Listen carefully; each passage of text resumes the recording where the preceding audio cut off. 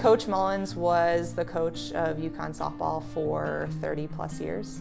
Just to be in the seat of someone who used to be here and who really started this program from, Northeast kids, gritty, grinding, going to the World Series in 1993 for the first time with Coach Mullins at the helm is really, really neat. We had an incredible season in '93. Hofstra was hosting the regional. Pat Conlon, who is currently the coach at Georgetown, she was our pitcher that year. She was an All-American pitcher for us. And I can remember between games, Patty came to our pitching coach, Pete Looney. She goes, "Oh, they're going to see me a second time. What do I do?" And he's like, "Don't do anything. Just keep doing what you're doing." And she just kept doing her thing, and we won the tournament.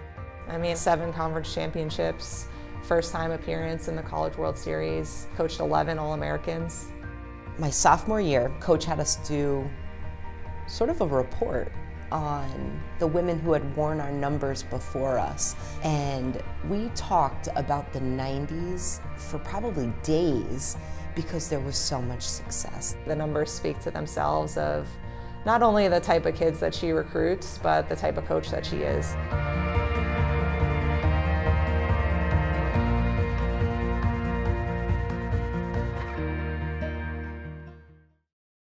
Matchup featuring the Butler Bulldogs and your UConn Huskies.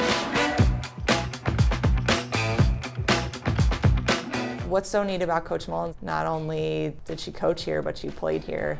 At the time, there were no, women's scholarships. So my coach went to the AD and football had an extra scholarship. So I actually came to UConn on a football scholarship.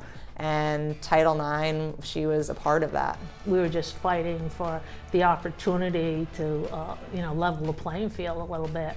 You didn't know at the time what it was going to evolve into. Just seeing what we have now, we have a brand new, beautiful stadium, if not the best in the Northeast. The first time I came to the game and to sit in the stands, it's like, I had the chills, it's like, it was just so exciting to be there and looking around and going, wow, this is our stadium. Like, who would have ever thought? What she played on and coached with was not even close to what we have now.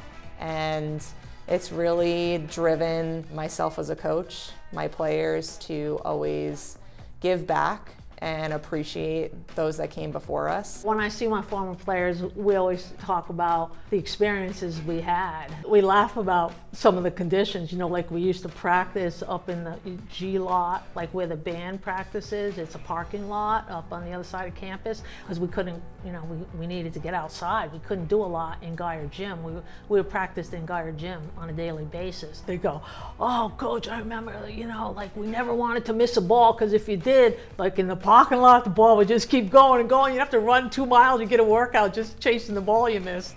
And even the year we went to the World Series, like I said, we didn't get outside. So we would play 10, 12, 14 games, sometimes a third of your schedule before we even had a chance to practice in the dirt. We'd have to go down south and play.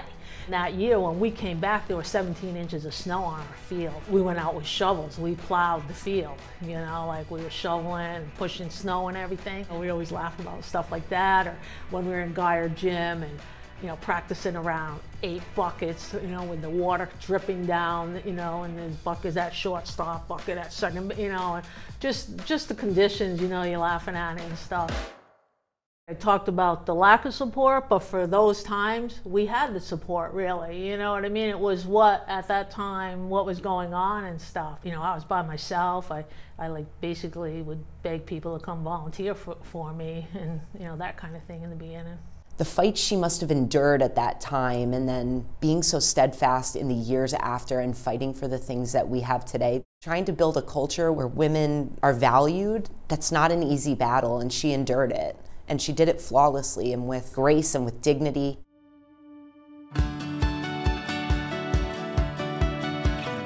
She was the foundation. She made that happen. She brought in those women who set the world on fire. And now Laura Valentino is doing the same thing with these young women. It's amazing. It's amazing the amount of tradition and winning that has happened here under both of their tutelage.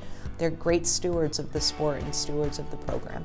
In the 90s and early 2000s and even the 80s, she put in a lot of time and heart and sacrifice to put this program on the map, and ever since I accepted this job, I owe it to her and everything that she's done for this program to get it back to where it was. I knew I wanted to be a Husky from the minute I stepped on this campus, and she gave me that opportunity.